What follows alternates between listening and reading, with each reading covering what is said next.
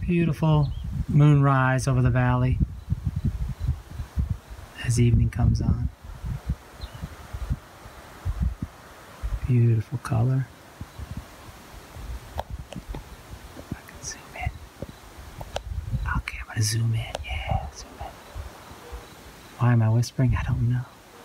Okay. Welcome back to Ray's A-Frame Adventure. Episode 29. It's been a while since you posted anything. Yeah, you're right, I've been busy. Our viewers thought maybe you fell off the mountain or something. Well, I have done that a few times, but I'm still here. Well, let's get to it. April 29th. Beautiful, beautiful spring day yet again. Let's see. Sunday, went to church in town and came back with a load of stuff after my flooring came in. So I've got that there on a pallet and a couple of doors, wood doors there. And I barely made it up the hill with all this stuff. It was pretty heavy. That pallet of flooring there, probably, I don't know, 600-700 pounds. And then my two commodes there, a black and a bone one. So excited about getting those in. And the buzzards are flying over again. I'm not dead yet. That's a hawk sound, not a buzzard. Whatever. Okay, I've got all the wood unloaded, and I was sorely mistaken. I thought it was 600 pounds or so. And then I just noticed a two-man team lifted 88 pounds a box. It'll be a win. Yes, that was like well over 1,000 pounds, and I need help getting this last one. Hey, you over there. Yeah, you. Can you come help me with this? You got something else to do? You can't? I just got one more box. Really? No? Yeah, I was sadly mistaken. Okay, getting ready to install the Glacier Bay toilet here in the lower. It's black too. Beautiful, baby. Black is beautiful. Anyway, getting ready to install that here in the bathroom.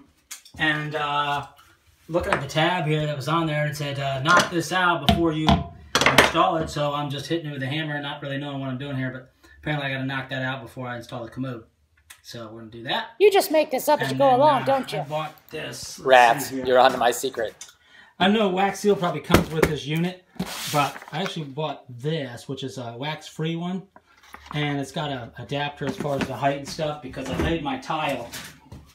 And this was installed first, which is probably better to install the tile since it was already there. I laid the tile around it.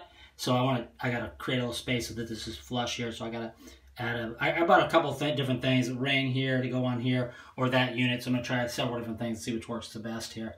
But I'm going to try to go with that waxless unit. So it looks like we're working in the dark again. So according to the instructions, it's pretty straightforward. You just take these bolts and they just slide in. I got a little washer here that holds it kind of in place.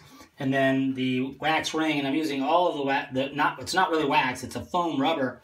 And I'm using the full thickness that came with the kit. It's actually got two things on there. But that 3/8 inch spacer there on the middle of it, that's actually going to compensate for the fact that the tile is about 3/8 inches above the flange here. So that's going to create space. And then this just goes on the pins here. And then the toilet with this part, yeah, with the red part there, facing down there in the hole. And that goes on there, and then we'll just set the tank on top. That sounds doable. Okay, look at this hole. It's weird because the sunlight is coming under the house, and it's just glowing there. It kind of looks like this is like the pit to hell there, you know, of course. That's kind of where that stuff goes. So, that's just, anyway, I digress. Let me get this thing installed. Alright, so the the threaded rod comes up through there. The bolt and the nut just goes over, and it's a lock nut and a washer first to give even pressure, then a lock nut. And then this just gets tightened down and just alternates sides here and snugs it down. What could be easier than that? Alright, just a quick note here. I ended up tightening that down with a socket, but the reality is the unit that came with the toilet, not the separate ring system, actually had a wing nut, which I like better because you can just hand tighten that, so there's no really chance of over tightening it or breaking anything. Plus, the kit also came with this washer, which is like a black washer, and this allows for a pop-on system to cover the nut once it's in there, or once the bolt's coming up there, you'll be able to cover it. So I just kind of mixed and matched and took out what I wanted out of this. But it's working good. Well, I tried to follow the video tried to follow the instructions for installing the lid here, and then I gave up and I thought this is ridiculous because all you do is just pop the cap off, drop the nylon bolt in there, and then get your nylon washer and nut and just go underneath and tighten them up. I don't know, it was like really just confusing in the instructions. There's really nothing to it. So if all else fails, don't read the Now it's time instructions. to install the flush button. Pretty much. This unit has a flush button here for a low volume flush on the right, on the left side, excuse me, and then a high volume on that side. So this is going to line up. We mount it on top of the tank lid here, in here, and those are going to line up. And when you press one, it'll depress the appropriate buttons there for the amount of water flow that you want. All right, there you have it. I know I spent quite a bit of time in the toilet here, but you know, I'm excited. I really am excited about it. You know, I mean, you know, when you go outside, you have to go. You know, and it's a few weeks ago, it was snowing outside, and then it was raining. Okay. So you do that for a while. Doesn't take much to get us worked up, does it? Life's simple pleasures. All right, time to install a door into the bedroom here.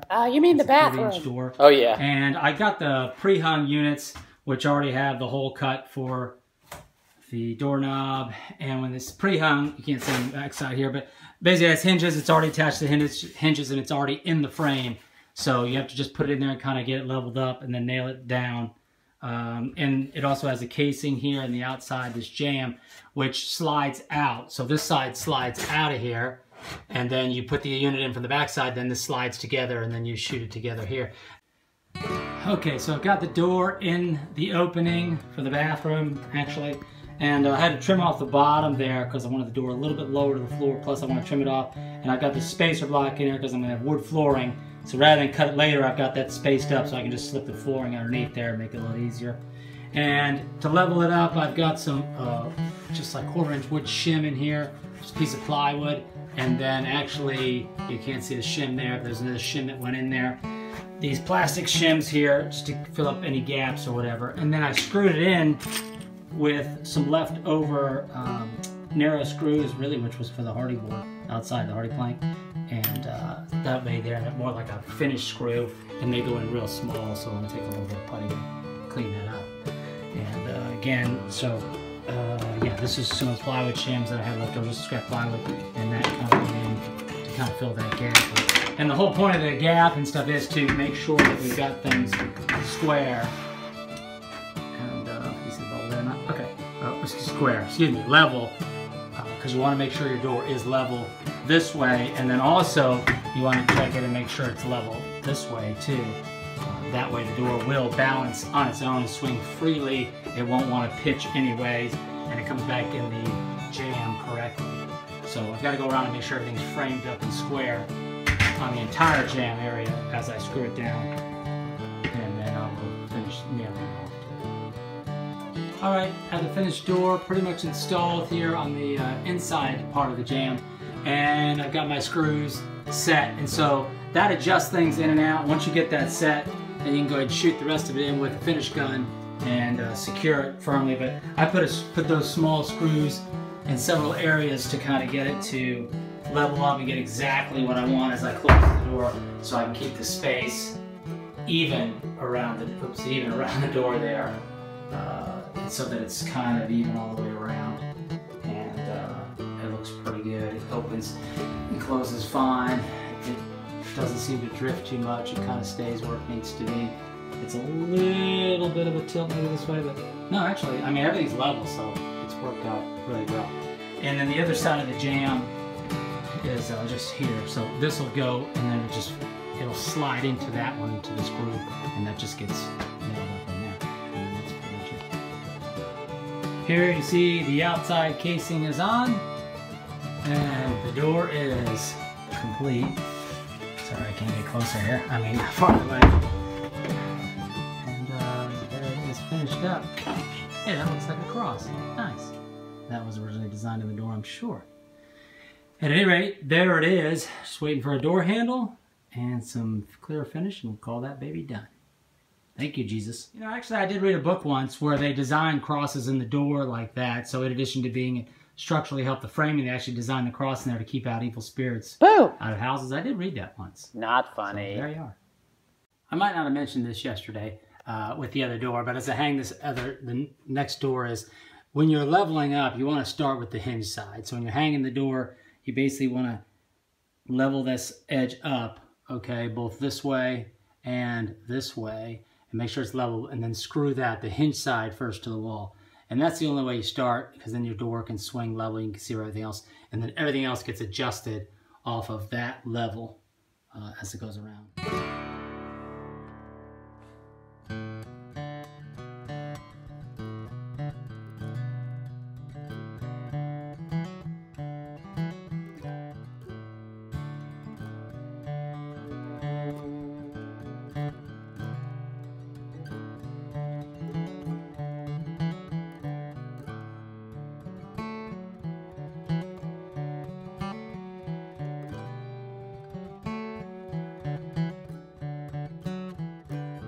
So I'm under the underside of my deck here, and underneath the house, cabin as it were. I wondered where that blue tarp went. I've got a friend that's moved in here.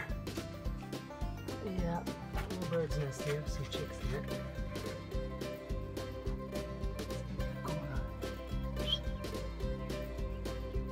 Okay, toilet number 2 ready for install. Upstairs here in the loft. And there's the opening. We'll get started. Alright, on the previous toilet install, my flange here was below the finished floor because I laid thick tile. So this was actually below the finished floor. So I had to use both of these gaskets last time stacked on top of each other. In this case, the flange is actually above, a little above this finished floor. So instead of using both of them, I'm just going to use one. But I tried this one, and it's still a little thick, so it says to use the thinner one. And we're going to put that on, and that should be the right height once it's bolted down. That way you don't want the throne rocking at all. If the throne's rocking, don't come knocking. All right, time for me to install my mirror so I can look, see myself as the homeless guy that I am before I go into town. So that's a good thing. At any rate, it comes with a little template here, and you tape it up to the wall, and I've got to space it out between my outlet here and the top of the counter area here. And I don't have much room off the wall to make this work, but it's got a template here. This screw is actually going to go into a stud, so I use a small drill for that and a larger drill for this, which comes with, let's see here, these anchor inserts that'll go in there into the drywall. And same thing happened over here. I got one that's going to go in the stud, and the other one's going to go through the drywall. So we'll get those installed here in just a second. Oh, I guess I should mention that, yeah, they give you this template, which is great, and then also you just level it up at the level, there, and get it nice and level, so it seems pretty simple. Okay, so there's the completed mirror, and, okay, yeah, I should have put my shirt on, but you know what, it's hot out, so. Think of the children. And all right, here's the rated G version of the new mirror install. See, I had my shirt on this time, Didn't want to have the whole partial nudity thing or something. Anyway, as I was saying before, in case you never see the other one, is it tilts, which is great because it kind of accommodates for the A-frame slope a little bit when I tilt it back. Nice moonshot. Can you hold it steady? Can you get a little more focused? That's better. That's, well, ever hear of a tripod? So close. And, I got the buttons here. This is like, you just tap a little bit there, just got a little bit of waste in the tank, and then if you got more, you hit the double button. You really need one, like for me when I eat Mexican, you like the third button, maybe a fourth button. All right, say goodnight. Good night, Moon.